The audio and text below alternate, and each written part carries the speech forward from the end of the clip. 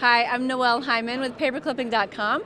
I am in the iStockphoto and Wacom booth with Renee Pearson. Hello, how Hi. are you? It's Good, good how to are see you? you. I'm great. Thank you. Okay, she's going to show us some editing, or not editing, some digital stuff that you can do with your scrapbooking and Yes. whatever other artwork. Yes, and what I want to show you is how I used iStockphoto images and the Wacom Bamboo tablet to create some beautiful, I think beautiful, artwork and digital scrapbook pages. So I just want to start over here really quick and show you my light box. That's at iStockphoto, and by the way, if you go to iStockphoto.com/craft show, you can get 5 free images from iStockphoto. So make sure your viewers go there and pick up their 5 free images. But here's my light box. When I'm doing a project, I will go out to iStockphoto and just do some searching to find the kinds of images that I want. Now, a scrapbooker may say, well, why would you use stock photography? Well, if you'll look at this light box, there's no photography there. It's all illustrations. And that's really how I use iStockphoto, to pick up some images that I want to use in my digital art. So let's move over here. Now here's the Wacom Bamboo Touch. This is their newest model, and what I love about it is not only can I use my pen on the tablet, it's also a touchpad, just like on your laptop. So I can, if I'm doing something and I want to switch over to the web and look up something, maybe go download an iStockphoto image, I can just use the touchpad as naturally as I would do it with my laptop. Okay, so let's get started here. What I created was a collage, and I used 3 images from iStockphoto. One is a mask, one is a background, and one is an eye. It's an illustration of an eye. Now here's the first image, and there's the mask. It's actually half of the mask. I'm going to move that over. I hope I get it back in the right position now. Okay, so here's the mask, and this is what it looks like in the beginning. The first thing that I'm going to do is change my blending mode from normal to difference, and watch what happens when I do that.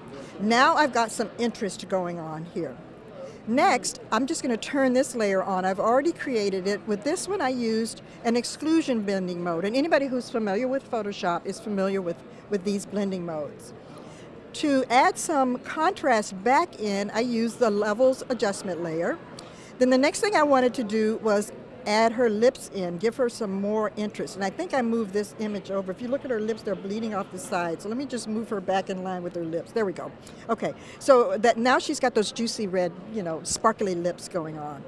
Then I wanted to add something behind the mask so that it looked like a real person maybe was behind the mask. So I added the eye. Now the first thing I did was use the saturation adjustment layer, blending mode. If I move it back to normal, you'll see that that's the eye. I'm going to put it back now to saturation.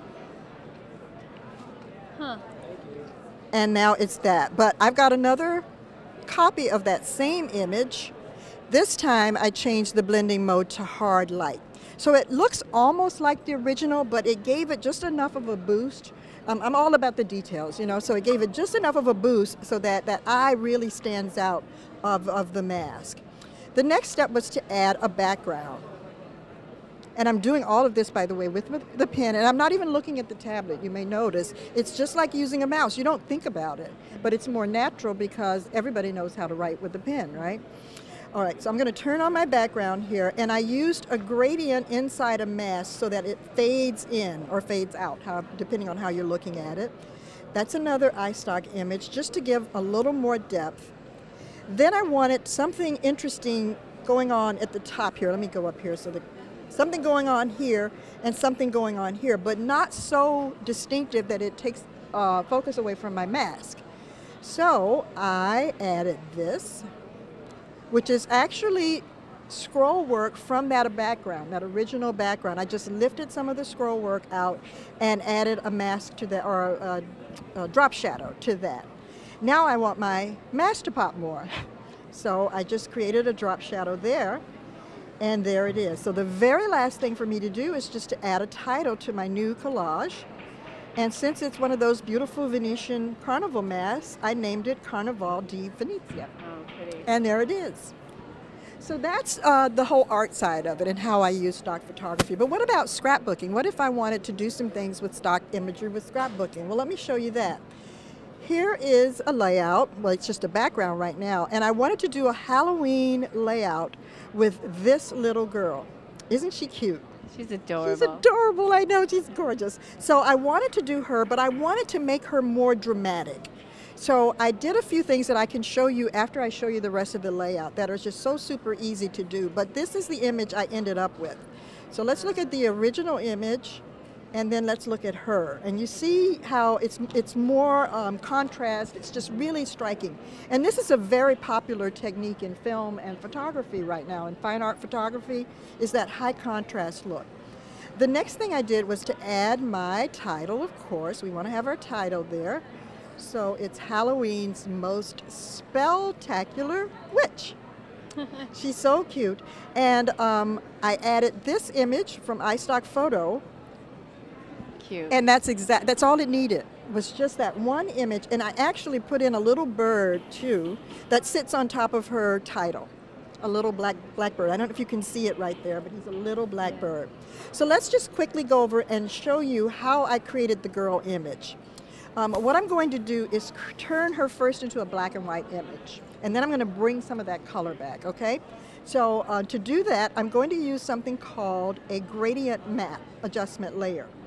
And it's in Photoshop and Photoshop Elements. And if you notice, I now have a high contrast black and white photo just with that one step.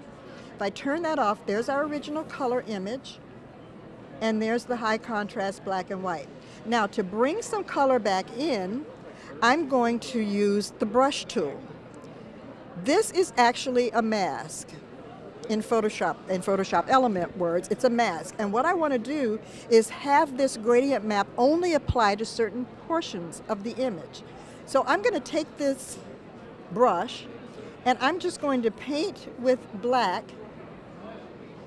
And you see I'm bringing some of that image back. And because I'm using a pen tool, I can make it as light or as dark as I want just with the amount of pressure that I put on the pen. So it's really a natural way to do things. Now, I left it zoomed out so you could see the whole image, but actually when I'm doing this kind of work, I come all the way in at 100% and then just drag down.